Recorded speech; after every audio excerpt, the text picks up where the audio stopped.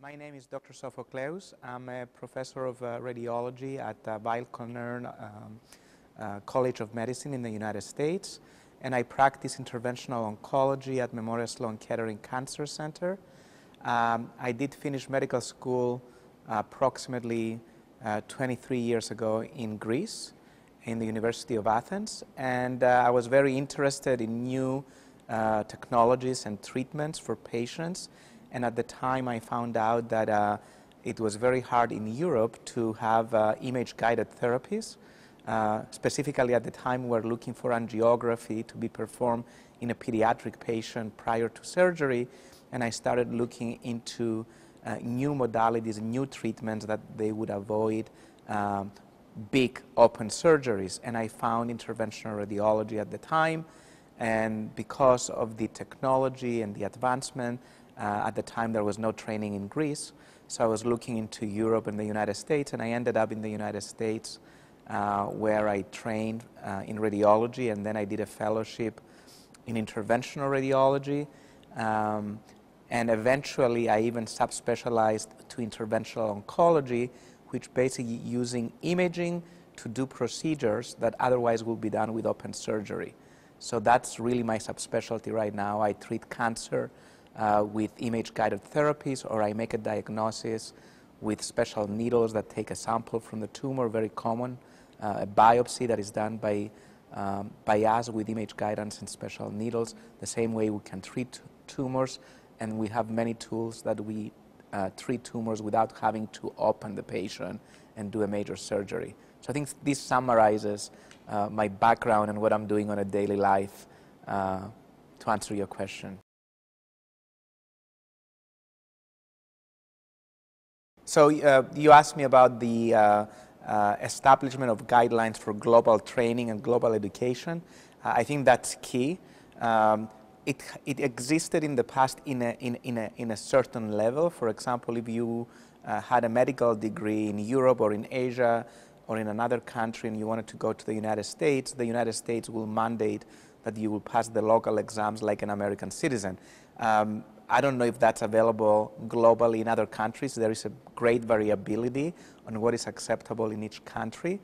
But certainly, as one of the leaders in interventional oncology, along with other leaders that are thinking on how the specialty is evolving, we are certainly considering the establishment of guidelines or proper training in this specialty.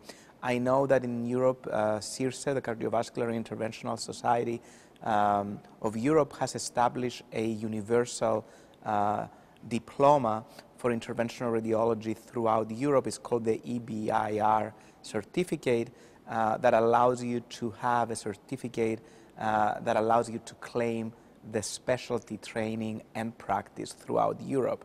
Along the same lines, I think it will be extremely important for our societies to get together and maybe establish guidelines for treatment, guidelines for training, and guidelines for education modules that anybody could do regardless of where they are located if we want to improve patient care with the higher standard of education.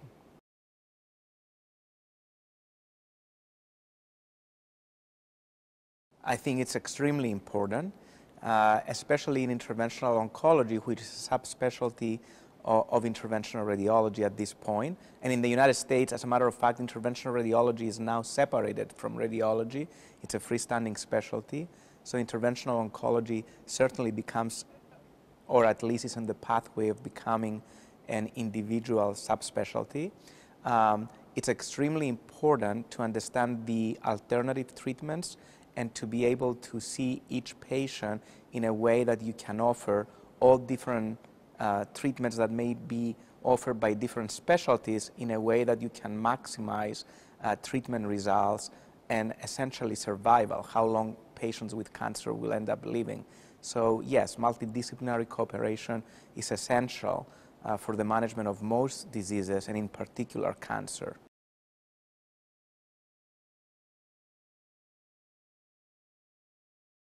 I think it's key to be able to have experience and the traditional pathway we're doing right now is that we were gaining experience by working as a trainee with a very experienced operator and try to learn. So I think having a simulation environment where you can get some experience before you reach the patient is essential, and I'm sure that that will be helpful both for patients as well as younger physicians that are going to be trained to treat these patients. And of course, if you have such a center in the university, you can maybe market it so you can also have dedicated sessions for people outside the university that maybe want to train in a certain method, in a certain technology that experts could use the lab to show how to best do a certain treatment. So yes, I think it's very useful to have that.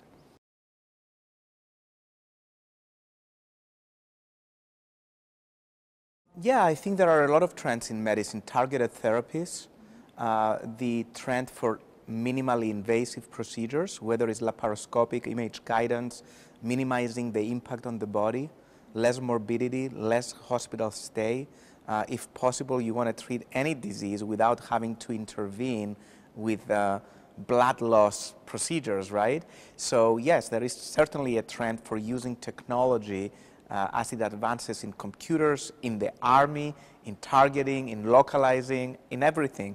There is technology that are advancing in many, many fields in technology that are brought into medicine, and hopefully in the future, and I think that's the trend in medicine that you're alluding to, we want to treat disease with minimal impact on the human body and minimum downtime, because it's not just treating the disease, you want to treat the disease without losing quality of life. They go together. So as you see that from a holistic point of view, there is a trend in medicine that we will translate, I believe, in the future generation in using technology to better cure several diseases, and many diseases that are deadly, such as cancer, becoming chronic diseases that you manage with repeated treatments or with multidisciplinary treatments, as you said before, as we discussed before, where different treatments get together to address a patient locally, but also as a whole. So yes, I think minimally invasive procedures, using technology into medicine is the trend, and maybe we're going to start seeing new specialties that we're not even aware of at this time.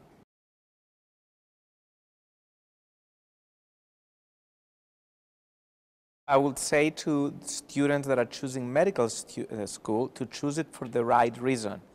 So the right reason to go to medical school is because you like to have a profession that you interact with people all the time, and that you are interested in improving human life, improving the quality of life, alleviating pain, and prolonging life with the understanding that birth is associated with death. So we want to prolong life, but most importantly, we want to prolong good quality of life for a long term. So as long as they have in their mind that they're entering the school with a way to improve the life on earth for human beings, I think they're going to be happy with that choice. If they're entering medical school for other reasons, they will find their choice to be problematic, because financial reimbursement, it's okay in medicine, but it's not going to make you rich, and certainly that's not the gratitude that you get from this profession. It's more the gratitude that you get by treating patients and see that you have been able to contribute positively in their lives.